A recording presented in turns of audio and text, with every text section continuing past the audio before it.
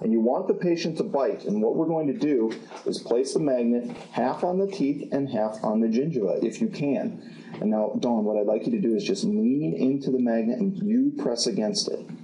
Having the patient lean into the magnet and lean into the wax is much better, okay, relax, is much better than you pushing against that patient, especially if they're in pain. Now, what we want to see is that when the patient has bites down all the way, that the top teeth do not hit the magnet, because we want the patient to be able to open and close freely without hitting or moving the magnet. It's also important that the top of the magnet is parallel to the ground and the sides of the magnet are perfectly vertical. We don't want the magnet twisted.